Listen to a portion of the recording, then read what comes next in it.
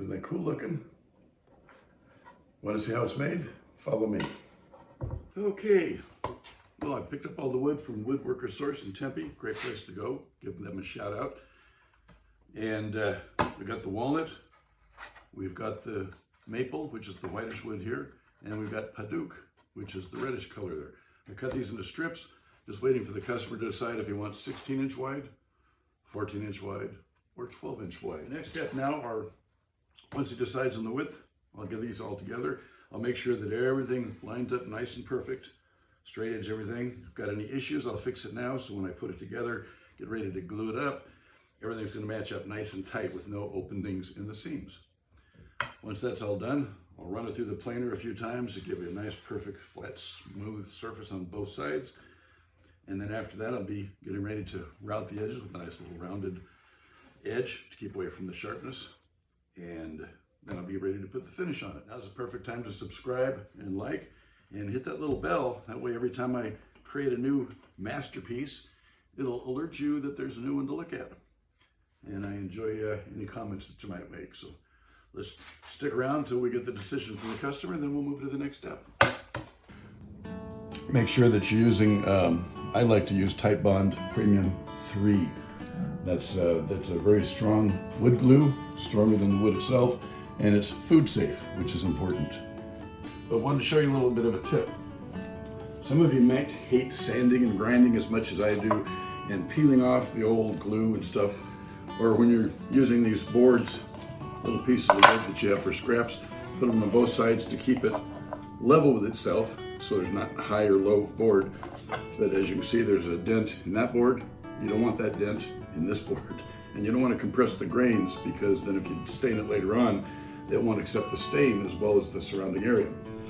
Anyway, to help save a lot of the glue cleanup, I take some wax paper, various sizes, and what I do is on both ends, as I'm getting ready to glue it up, I want to use little pieces of scrap wood underneath and on top, and then I will clamp it, but before I put the wood down, I put the plastic down,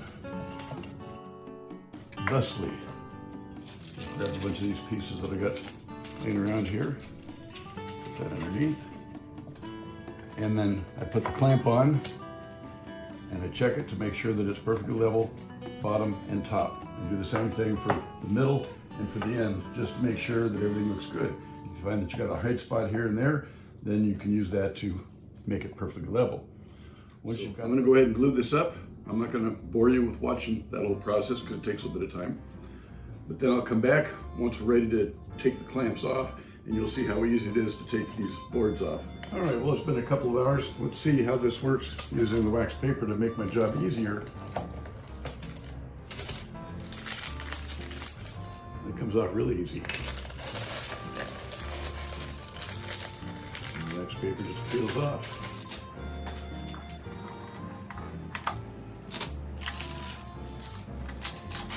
So much easier than breaking out the chisel. Just a nice little tip. Wax paper can be your friend. Okay, gang, so I'm getting ready to put this together. My customer's finally decided that he likes this pattern here, where I've got the walnut, one of the white stripes of maple, the next walnut that comes over, the striping here, and then another piece of walnut on the side. So at this point, I'm going through each strip very carefully, one at a time, clamp them together just to make sure that everything's nice and neat and that I don't have any gaps or holes.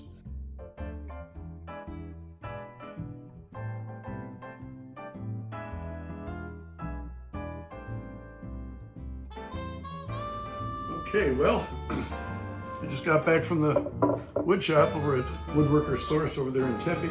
I had them run it through the planer. I had to have them run it through the planer because the customer wanted this 16 inches wide. My planer only goes to 12 inches wide, so once I had this all put together and glued up, took it down there, they did a nice job of it. Once we got this done, I'll be doing some sanding. Oh, I love sanding, don't you? There's lots, hours and hours of sanding. Just a real light one because this came out really nice off the planer. So I'm just going to use a little bit. I'm going to use a damp cloth and go across it a few times. That helps to raise up some grain, and you can actually kind of feel where it gets, I don't know, fuzzy might be the word.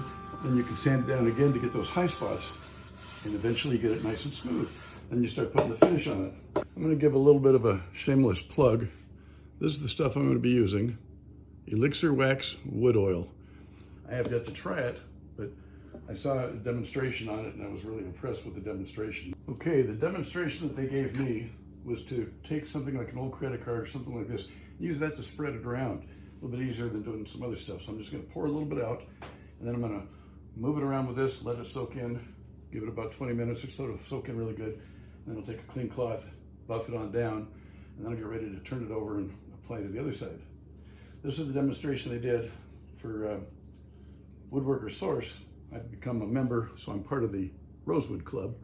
Gives me 10% every time I go in there. So I'm going to pour just a little bit, and we'll see how this goes. Again, this is my first time, so let's see how this looks.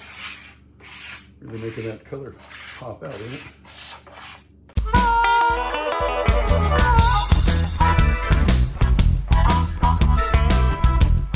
Sure, I'm going to speed this video up so you don't have to spend the whole time watching this, but it's kind of satisfying to watch, isn't it?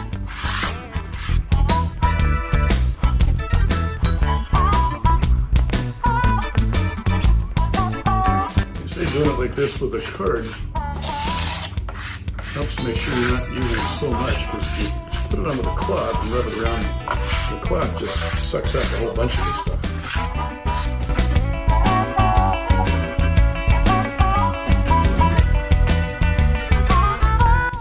Beautiful. But I'm glad you said that, because it is beautiful. It really pops that color out. I like it. Thank you. The wife approves. It was the wife's idea. Oh, you had to go there, huh?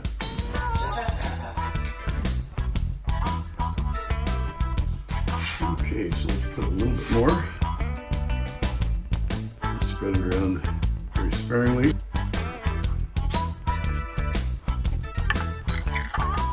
Might not take so much this time because it's the silken coat, so it might not soak in quite as much. So I might have to apply a little more, but I'm not sure. Let's see how far this goes.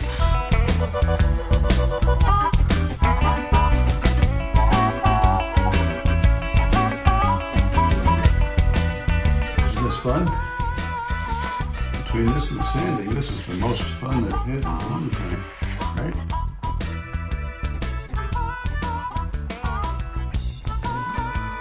And then let it sit for a couple hours more. And we'll come back and do the final little light sanding. And then a final coat that'll be a lot thinner than this one. Well, looky here, I've got the final finish on it. I've attached the handles, which is nice. Got the feet underneath. Set it down, no rocking, nice and solid. And we're all good. Came out really nice after I put that final finish on it. It's got a nice feel to it. I'm sure they're going to enjoy using this as a charcuterie. Put a lot of ham and cheese and other kinds of things on there. So built this for a friend of mine, Dave. I hope you enjoy it. I hope your wife gets a lot of use out of it. And hope to see you on the next video. So don't forget, subscribe and like for Doc's projects. See you next time.